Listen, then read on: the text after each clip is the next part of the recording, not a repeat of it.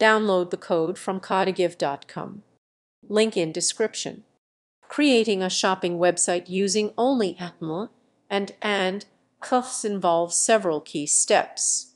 First, plan the website's structure by outlining the main components, such as the home page, product pages, and a shopping cart.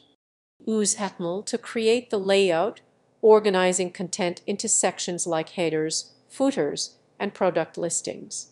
Each product can be represented with images, descriptions, and prices using appropriate HTML elements.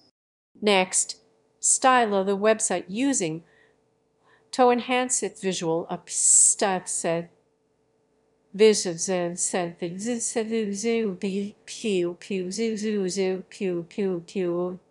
This includes setting fonts, colors, and spacing to create an attractive design.